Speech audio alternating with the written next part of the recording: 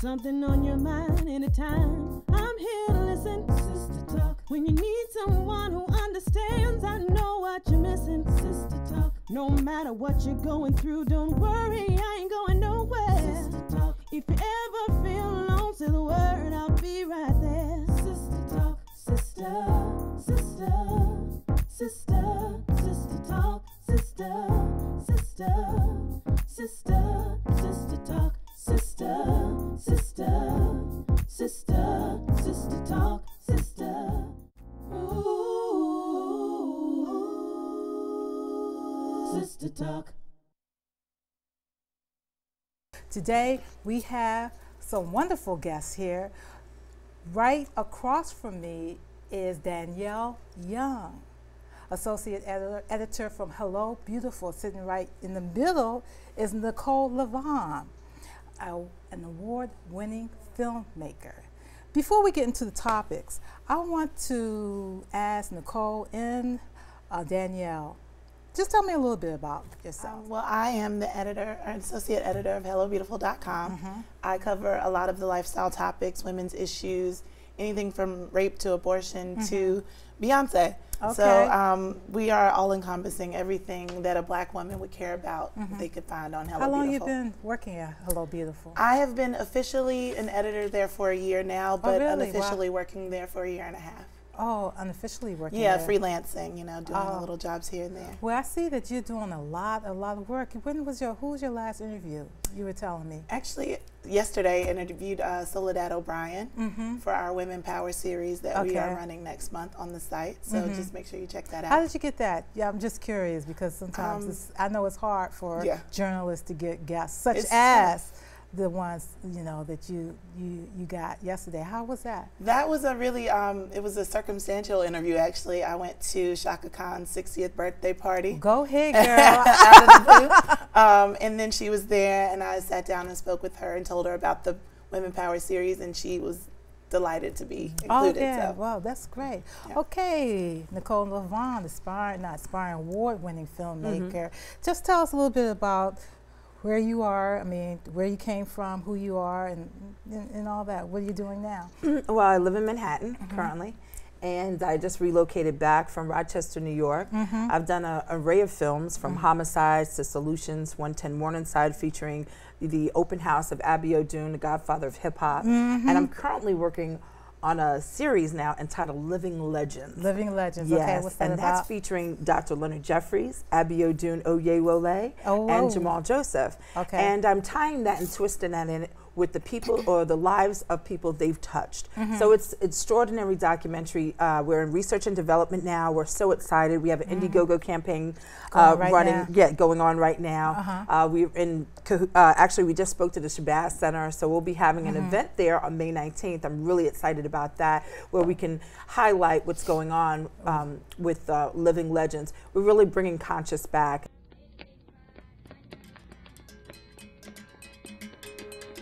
My Senegalese friend says, violence. Violence. Violence. What is it? It's a terminal disease that rots the heart and sends toxic fluid through the veins like a river in flame that ignites the madness in us, the sadness in us. Violence will punch you in the mouth, put a bullet in your head, lie to yourself and others, only live to be dead. Do you think this is going to work, the gun control? Here's my take on it. From a media point of view, when you have filmmakers such as people making films as Django, and I wasn't really impressed with that because there was too many niggas in that film for me. Every time I was listening to the film, it was like every minute and a half, nigga, nigga, nigga, nigga, nigga, nigga. I was like, wow, this is a lot of niggas in this film.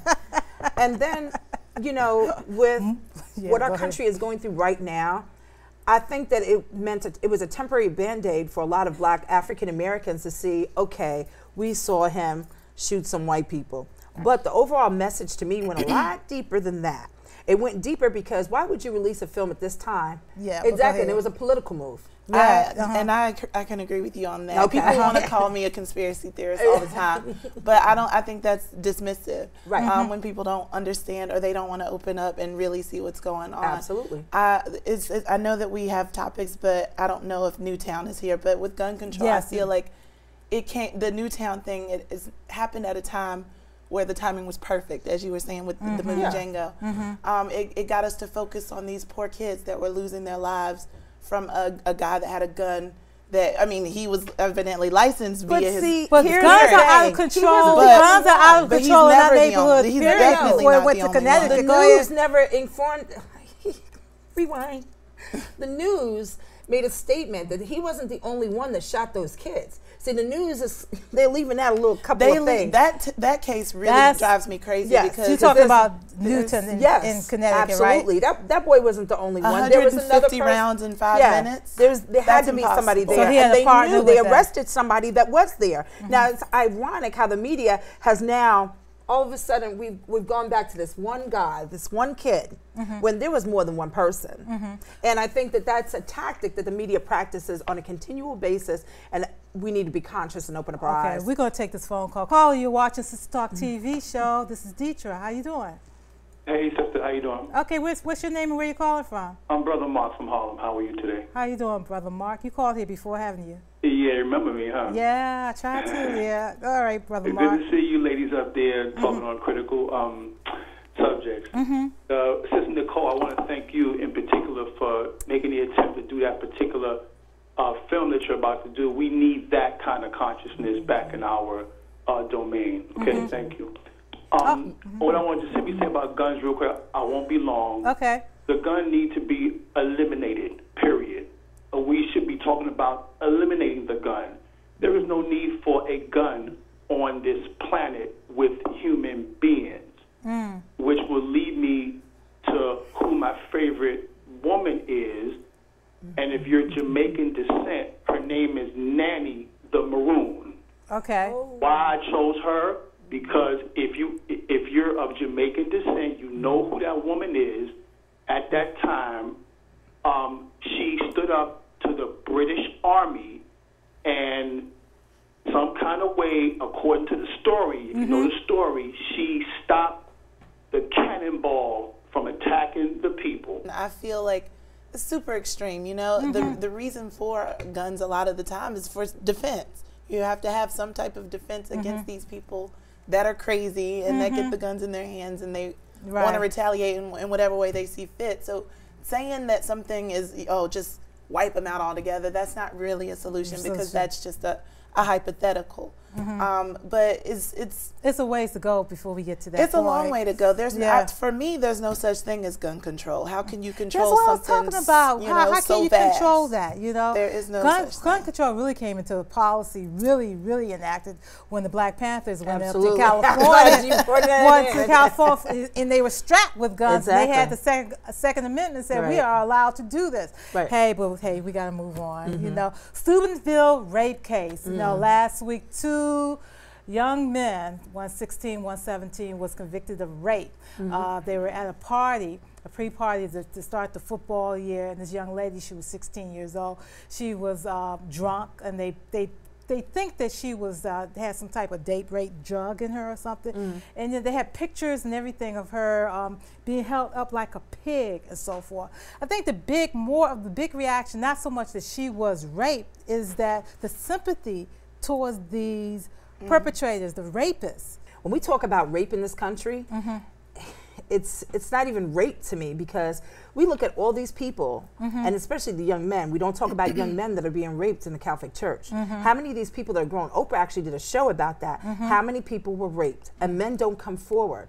With this case that she came forward, I'm very happy that she did come forward because there's so many cases that are swept underneath the rug. Well, she came forward because she didn't even know. That's the thing. She didn't even know that was happening. But these idiots, they put it on YouTube, Facebook, and they took pictures. My thing is that not only should they have gotten convicted, which I'm glad they were convicted, but I really believe in my heart And the people in Steubenville knows this too, that other people were involved in it. Absolutely. They should have been dealt with. You got to look at our country. Our country has swept it always underneath the rug from our own history. How many times have we had a church that was right there while many of our ancestors were raped right there in the dungeons? I mean, or wherever we were at. Rape has always been thrown underneath the bus. I agree with you completely. I read a piece in New York Magazine about a woman in the military who had to go through this long battle. And it's a big thing in the military. And the trial because they tried to pretend it didn't happen. Right. And it's disgusting because people don't want to take that responsibility. They don't want to say that something is wrong with us. We are desensitized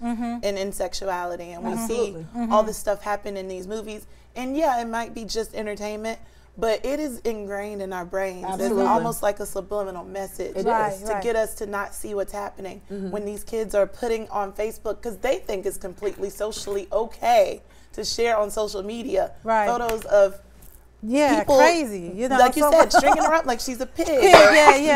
Even some of the tweets that were coming through that evening of them saying that she was raped more than or she's deader than this, and she was raped harder than why? But do you know why? When we have excuse me, Erica, I don't mean to throw you out there underneath the bus, but when we have artists that are doing that video with the blood and everything else, where Erica Badu, what was the name of that? I can't remember. What video was that? It was okay to do a video like that. Then Erica, when she started getting bad rep on it, she went back and tweeted and says, well, it wasn't me, it was my sister. So you brought your sister to do a video to sit up there and subject another woman to filth?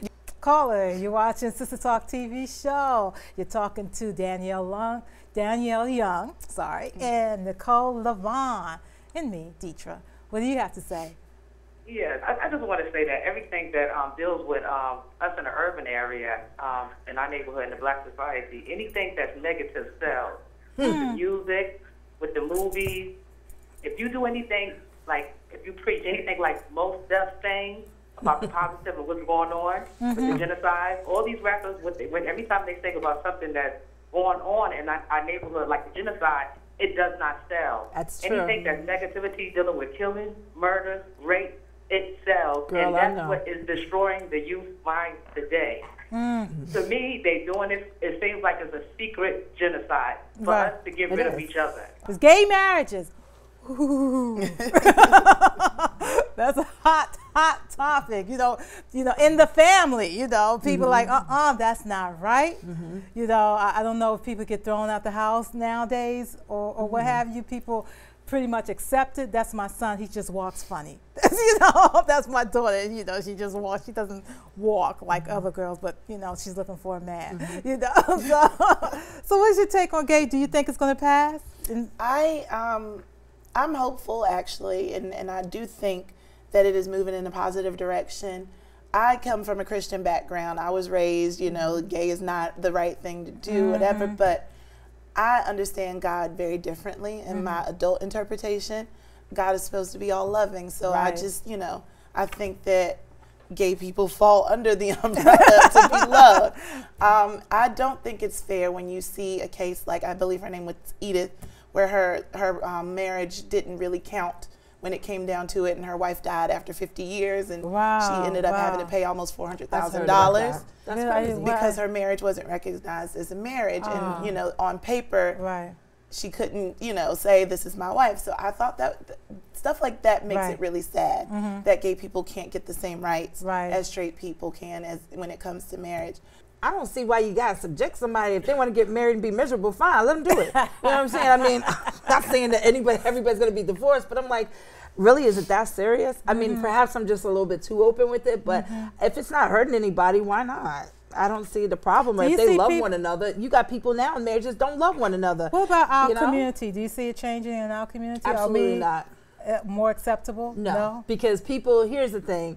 When you start talking about gay marriages and talking about gay society, you have a lot of people that might be undercover themselves and haven't come out of the closet. And you have a lot of people that are church related that don't want to hear that type of talk whatsoever. A lot of times they might be our parents' age or whatever. So that they're just not ready to accept it. And that's why for so many years, when we look at James Baldwin and all these other people that were gay, they had to keep it in the closet for years because our own community was not acceptable with that. And I really don't see that going forward. I think that we might say one thing, but our actions are going to speak definitely louder than our words. It should never happen, especially to us black people, all of what we've gone through as a people.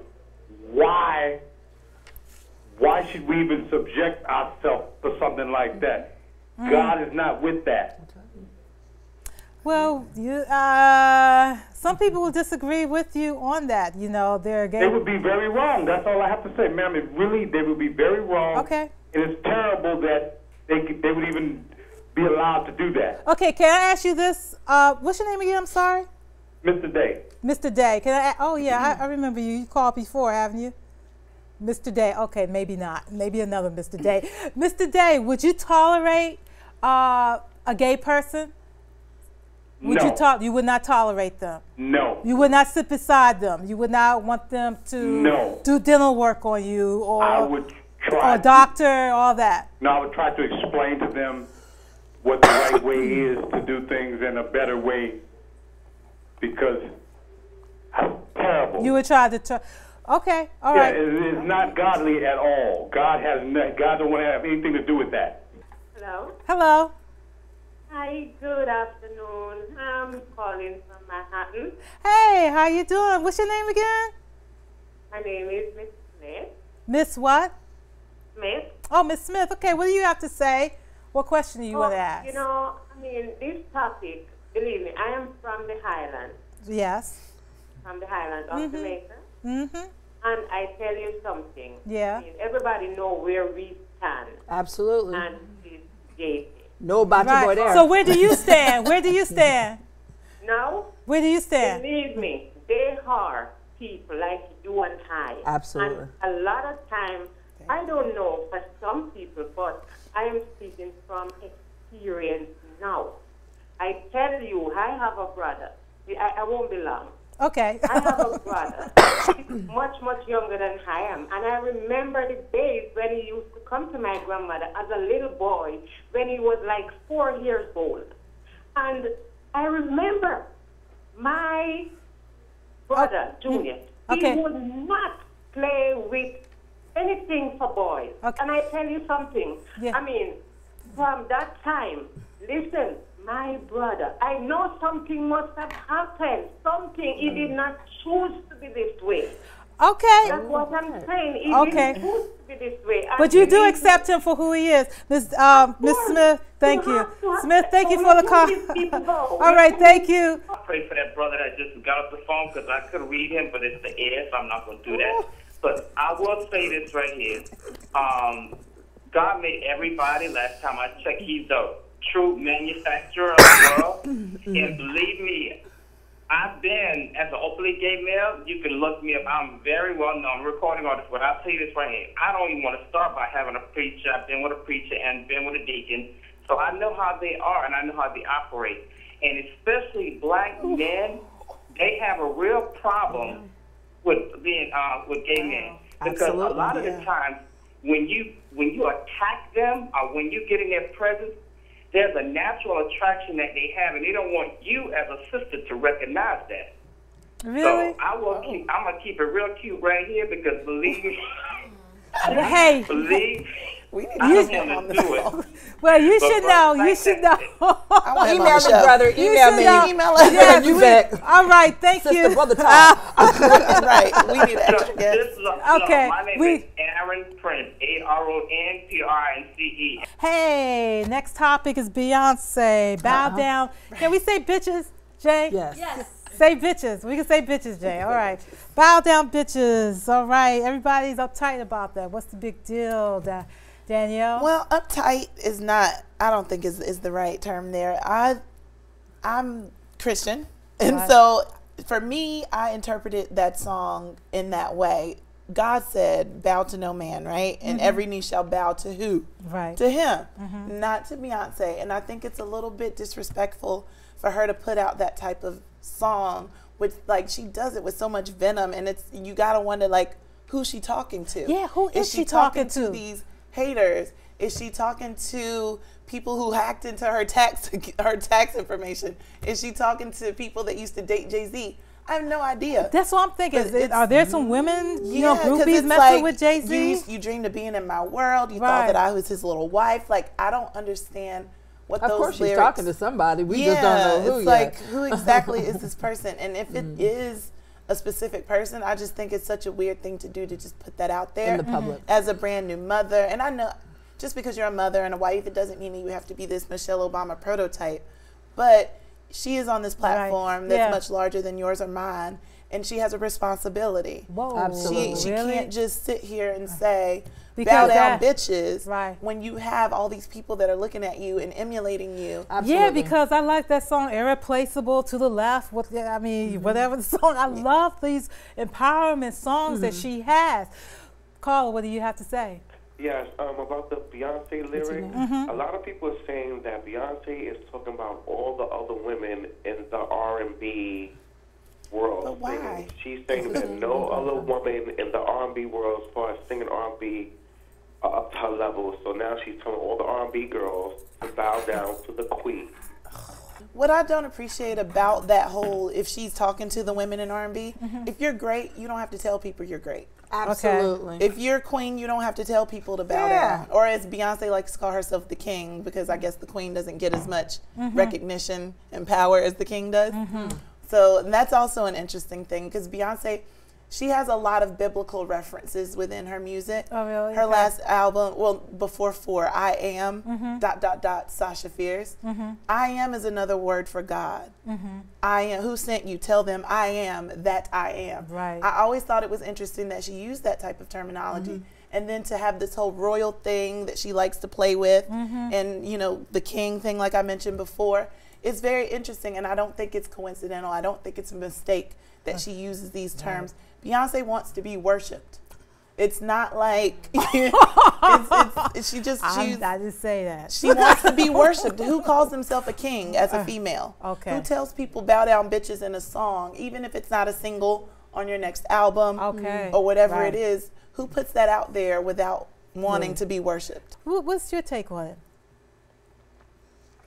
I'm not into promoting negativity to our black women. Sorry, I just, you know, a bitch is a female dog to me. So unless, you know, you've taken something from me or you deserve a beat down, there's no reason for me. But isn't it that hip hop culture? I'm thinking she could get away with it because I'm thinking she could get away with it because she's part of that hip hop but culture. You know, he stated he was never going to use the word bitch again. So make up your mind. Right. They're confusing me. I don't understand. Anything that promotes negativity for our people and our youth, I'm strictly not behind it. One of the reasons why is because as an educator and an activist, I've been working with inner city at-risk youth for a long time. When you start condoning behavior like that, you're telling the kids, it's all right to call me bitch. Go right ahead. Yeah. Oh, no. We ain't gonna have none of that. You're gonna call me Miss Nikki and we're gonna get this class started. Don't get it twisted.